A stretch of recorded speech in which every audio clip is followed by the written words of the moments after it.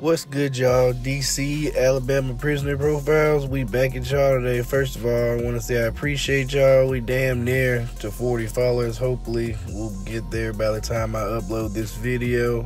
Happy late Mother's Day to all the mothers, and especially the mothers of those incarcerated. So, today I'm going to be bringing y'all Mr. Stephen Parker, and Mr. Parker is serving a life sentence within the Alabama Department of Corrections. And as you can see, his crimes range from everything to murder, robbery, assault, promoting prison contraband. This man do it all, brand new tank tops and draws. One of the inmates here is Stephen Parker, a self-proclaimed shot caller in the Aryan Brotherhood gang. Parker recently landed in SEG for slashing a fellow inmate's throat with a box cutter. I was going to get some swastikas tattooed on the side of my neck because I just thought it would look cool. I wanted to get two of them on each side, like Frankenstein bolts. And me and him had worked a deal, and I kept going back to him. And we kept on going around for about 2 months. He said he's going to pay somebody else to run them. I said, well, you just need to give me my money back. And he didn't want to do it. So I went for the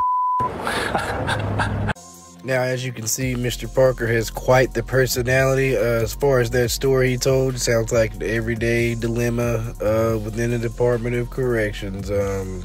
Showing an Aryan affiliation, wanted to get some swastikas tattooed on his neck, slashed a man's throat. Sounds about that to me. Also, as you can see, some of these charges look institutional in relation. Got the promoting prison contraband right there. Who knows what he brought in? He got two of them in 2000 and 2006. Also, just FYI, I'm freestyling this. No information on his appeal available online. I did find a motion for summary judgment in which decision was ruled against him. Looks like he sued Warden Grant Covler as well, just like Bobby the Snake Gilbert. Parker has been in trouble before. At another prison, he nearly strangled an inmate to death. He's serving a life sentence for murdering his stepmother and almost killing his father. And I went and rang their doorbell. When they opened, I shot them at point blank range. A lot of people, they villainize me for that. But, like I said, I grew up with parents that didn't give a about me. And I'm not trying to excuse my behavior. I wasn't racist till I started landing in jails and in prisons, kept getting jumped on over and over again. Then I became racist. And I wear it proudly. I got the swastikas, and I got the Schustaffel bolts. Stephen Parker is crazy. He's a nut. I mean, no more, no less. He's not a person that's very intelligent. We stand for racial supremacy. We want to control the penitentiary system. It wouldn't take much to decide a riot or whatever. You can take 4 officers hostage at the same time, and it's going to domino. It's going to domino. It's all, they don't have control. It's just a delusion. Now, as you can see in that clip, Mr. Parker gets into the details of his crime. This man is taking Ding Dong Ditch to another level, and on his own family at that. Says he had a troubled life. His parents weren't very good to him. That shouldn't be any excuse for you to take your parents' life, obviously. As you can see, the warden does not think very highly of him. That's Warden Grant Culliver.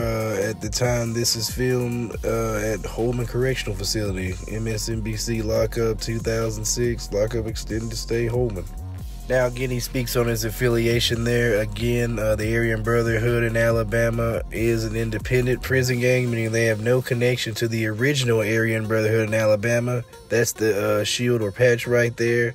As you can see, also other symbols, swastikas, shamrocks, the lightning bolts, as you can see right there, as well as the numbers 1488.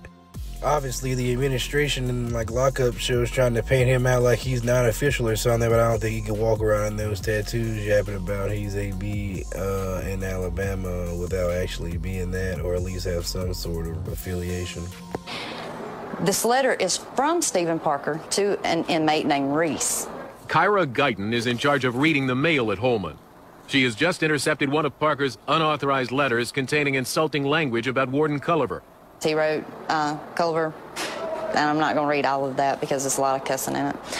He's an idiot, treats everyone like inferiors or children. I cannot stand that, and he is a supercilious jackass. Stephen Parker's a weirdo anyway. Very weird. That's why he stays locked up in the back. Now, as you saw in that clip, Mr. Parker did not have good things to say about Warden Grant Culver. Neither did Bobby Gilbert, as far as a lot of inmates. But apparently, the truth of the matter is, when he took over the department in the mid-2000s there at Holman as warden, that the violence did fall significantly, and when he left, shit picked right back up where it left off. As always, I want to say condolences to all parties, his as well as his family members whose lives he took. I appreciate y'all for rocking with me. Alabama Prisoner Profiles. I got some real special coming for y'all next week, or maybe the next video if I can get it processed in time. Now it's time for me to tell y'all that, hey bro, make sure you guys like, subscribe, and hit that notification bell so you can be notified whenever I drop something new, right? All that good stuff. Y'all know what's going on.